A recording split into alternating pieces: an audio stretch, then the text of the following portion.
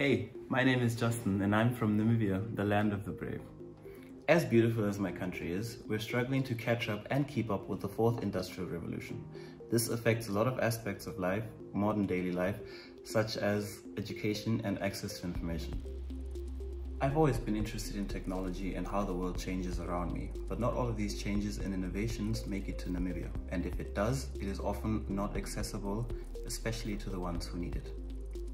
Imagine sending your kids to school to learn to deal with the world around them, but they're unable to do so because schools lack the infrastructure to do so in the digital world.